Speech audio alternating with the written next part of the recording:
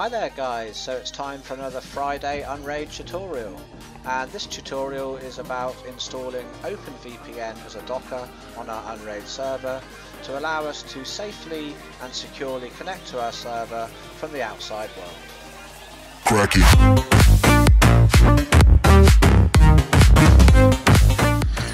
So guys, we all love our unRAID server.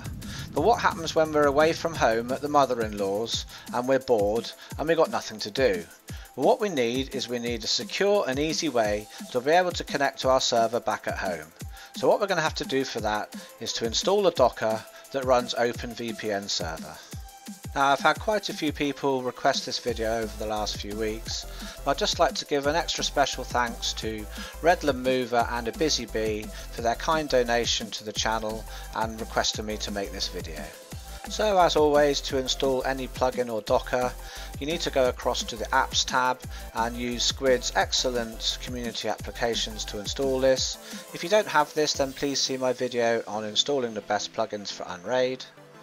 So once here, just type in OpenVPN and hit enter, and then scroll down, and the one we're looking for is by the Linuxserver team, and I'd like to give them a big thanks for creating this Docker for us, and then just go and click on add.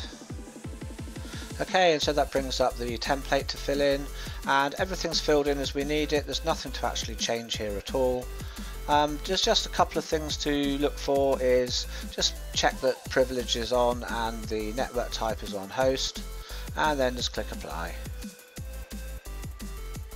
This will then pull down the Docker and install it onto the server. Okay, scrolling down we can see the OpenVPN-as Docker here. By the way, the AS part stands for Access Server. So we need to left click on the icon and then go to Web UI. Now don't worry about this warning saying the connection's not private, that's absolutely normal. Just click on to Advanced if you're on Chrome and then just proceed to the site anyway. And now you'll see it's asking for a username and password, but you're not going to know what that is. It's got nothing to do with your unRAID username and password. The username is actually admin, but we haven't actually got a password as yet. Well, we may have a password, but we don't know what it is. So what we're going to have to do is we're going to have to make an SSH or telnet connection to the server and create one from there. Right, so once connected to the server, we need to run this following command: docker space exec space -it space, and then the name of the Docker, OpenVPN-as, then space, then passwd space admin. And what this command is doing is it's allowing us to create a password for the user admin within the Docker container itself. So put the password in here and then just confirm it here. So it says the password's updated successfully, so let's just move this window out of the way now. And now back on the login box, we want to change it from connect to login. And so here in this part we put in the username of admin, and here we put the password we just created. And that brings us to this page here where there's various clients you can actually download for different operating systems, but we need to ignore this because we haven't configured our server. So what we need to do is go ahead and configure the server by clicking on admin. Then we put in the same username admin and the same password here again. And that logs us into the VPN server, and there's a user agreement here that we should read or not. So look through that if you want and then click agree. And that brings us to the status overview page. And the first thing we want to look at is the server network setting. And as you can see here, the hostname or IP address, well, the IP address is actually set for a local IP address, which is the IP address of my unRAID server. And so this local IP address, obviously for our needs, is no good, because we're going to want to be connecting to our server through the VPN from outside of our own network when we're out and about. So what we need to know is our public facing IP address, and most of us will probably have dynamic IP addresses if we've got a home internet connection. So the best thing to do is to set up a dynamic DNS tracker. Now the one I use is dyndns.com. You don't have to use this one, anyone was absolutely fine. I've heard there are some free ones, I've not used them myself, one of which is called DDNS, so you can check that one out if you like. I've not used it myself, but I've heard it's meant to be pretty good. So anyway, you need to set yourself up a dynamic DNS account to track your IP. And as I've got an account there already, I'm going to set up mine in dynDNS.com. And I'm going to name mine myunRAID.dynDNS.org. And just on a side note, this IP address you see here obviously is not my true IP address. For the sakes of this video and my security, I connected through a VPN, so my true IP address isn't shown in the video. And after having set up your tracker, don't forget that you're going to need to constantly update your IP when it changes. So you can put it into your router if your router supports that function, or you can download an app on your computer that will update your IP when it changes. So with the tracker set up, just pop it in here as the host name. Mine's myunRAID.dynDNS.org. Let's take a look at the interface and IP address section here. You can see here it's set as ETH0, that's fine, that's my local IP address. For most of us that's what we're normally going to have, is the ETH0, at the bottom it's the same. The only time for you it might be different is if you're using bonded network cards on your unRAID server, then you may have to change this to something different. But other than that, there's nothing you need to change here, so just go down to the bottom and click Save Settings. And then underneath here where it says settings changed, just click update running server. Right, so as we only have a default admin user, the next thing we're going to do is to create a new user. You can see here it says add username, but this doesn't actually create a new user. The user needs to be first created on the or within the Docker container itself. So for that we need to SSH into the container and create the user there. Okay, to add the user, just enter this command: docker space exec space -it space OpenVPN-as, and then space add user, and then space and the name of the user. I'm going to put Ed here. Press enter, and then it's going to ask for the password that you want to have for this user, so put in a password and then pop the password in again to confirm. Then here just enter the default settings by pressing enter on each thing. And then at the end click Y for yes. And now that user is successfully created. And so now back in the user permissions, I can add the same user in here. And I'm also going to make this one an administrator. And I'm also going to click allow auto login as well. And what this does is allow the user using the client software to automatically log in without having to provide a username and password. But for an added layer of security, untick this so they have to put their username and password in as well. So click on Save Settings again, and then Update Running Server. So now we've added our new user, let's next look at this section here, Web Server. Now this section is where we put in the details about the SSL certificate that runs in OpenVPN. And I think the first time that people use OpenVPN server, this bit can be a bit confusing. You can see here that it actually says that the host name doesn't match the certificate here, but we don't actually need the certificate to actually work in order to use the VPN anyway. So what I'm going to do now is to show you the VPN working without this certificate at all. And then after we've got it working, we'll come back to this part here and we'll add a valid certificate. Now we'll log out from the admin account, so just click here, log out. Then from the web address, just take off the admin / and that will bring us back to this other login page. And then from here, we just log in with the user that we created earlier. For me, it's Ed.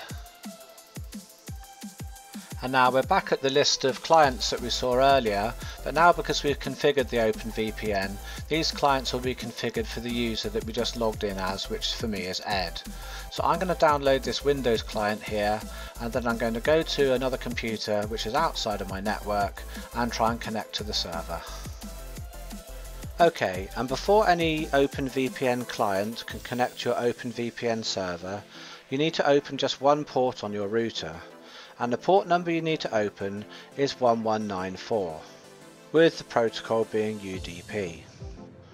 And then you need to point this port to the local IP address of your unRAID server.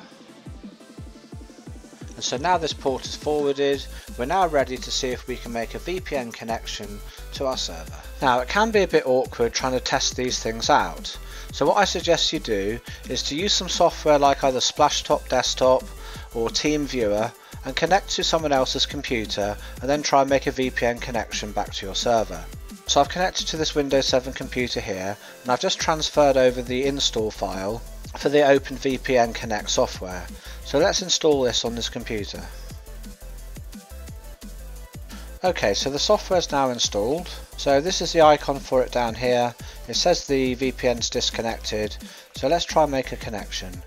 So we connect to myunraid.dns.org. As you can see here, we've got an OpenVPN warning. And this is saying basically that we've got an uncertified profile. Well, this is actually normal because we don't have a valid SSL certificate.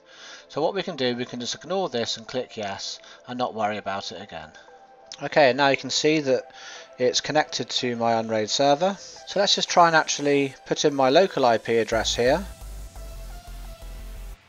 Okay, so you can see here it looks like it's not actually connecting to my server. Now this probably isn't a problem. What I imagine it is if we have a look here, it's because it's saying this is an unidentified network. So let's just disconnect and we'll just try and connect back again, and this time we'll choose work network. Okay, so now when we try and connect, it should say that it's okay. So let's put the local address in again. And this time it brings up the web GUI of my unRAID server. And if we go and have a look on the, say, Docker tab, let's try and have a look at MB. And everything seems to be working pretty well. Okay, so now let's see if we can actually connect to a network share. So this is a share I have on my local server, one called software. Yeah, so I can browse through my network share fine. So that seems like the VPN's working absolutely as it should be. Okay, so you could just leave it there and your VPN will work fine. But if you want to configure the SSL certificate, we'll go through how to do that now. But to do this part, you are going to need your own domain name.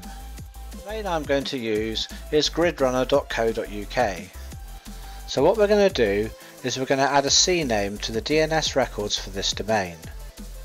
Now let's call it openvpn.gridrunner.co.uk, and we're going to point this CNAME to the dynamic DNS service we have. So we're going to point it to myunraid.dns.org. So basically what this is going to do is it's going to point openvpn.gridrunner.co.uk to my dynamic IP address on my router. And once we set that, we can check the DNS propagation to check that this is going to work. So for that we need to go to www.whatismydns.net. So let's paste in what we just created and see how it looks. So the DNS propagation looks good, so now it's time to go across to our SSL creation website, which we can find at www.sslforfree.com. And here we want to paste in our name again, and then click on Create Free SSL Certificate. In order to get our certificate, we have to verify that we own the domain, and there's three ways to do it. We can do it by automatic FTP verification, or manual verification, or by manual verification via DNS. Now I find the manual verification by DNS is by far the easiest way. So let's click this method, and then click manually verify domain, and if we scroll down here, what it wants us to do is it wants us to put a TXT record in our DNS records on our domain. So let's copy and paste this part out here. Then we need to go back to our domain to edit the DNS and add a TXT record and paste that into here. Make the TTL 1. Then we need to go back and copy this data part to put into the record. Then go back and paste it into the TXT data and click add record. So once we've added our record, we can go back here and we're going to click on a link to check that this data here has been put correctly into the record. And as you can see at the top here, there's the same data that we saw on the previous page, so our TXT record's correct. So now we can go ahead and download our SSL certificate by clicking here. And then once generated, scroll down here and then click download all SSL certificate files. And to make it easier, I'm going to move mine onto the desktop. So next we just need to log back into our OpenVPN server. So next let's just unzip this certificates file here. And then next we need to go back to our server network settings, and we're going to have to change the host name of our server to what we created earlier, which for me is openvpn.gridrunner.co.uk. Now click on Save Settings and then Update Running Server. So now go across and click on to Web Server, and if we scroll down, now we need to add the various parts of our SSL certificate. So first click on CA Bundle and then browse to the folder you unzipped and click on the CA Bundle at the top. Then next choose the certificate and then finally choose the private key file. So now we just click on to validate, and now the validation results, you should see a successful match for the host name and you should be good to go. So now you can click the save button. So now we've got a valid certificate, let's change the IP address at the top and swap it for our host name. And now you can see there's no error here with the SSL. So because of those changes we've just made to the server, we're going to find we're going to need to re-download the OpenVPN client. So now we'll just switch across to our remote Windows 7 machine and we'll reinstall this new client. And then we can make a new connection to our VPN server. You can see here it's got a new name. Now it's called openvpn.gridrunner.co.uk. So let's click connect on that. And now because we have a proper SSL certificate installed, we have no mention here of any unverified profiles. So guys, that's how you install and configure OpenVPN server on unRAID. So the next time you're dragged round to the in-laws, just bring your tablet or your laptop with you and you can still mess around with the server from there. So there we are, that's the end of another video. I hope you guys found that useful, and if you did, well please like and subscribe to the channel, and whatever you're up to for the rest of the day guys, I hope it's good, and as always I'll catch you in the next video.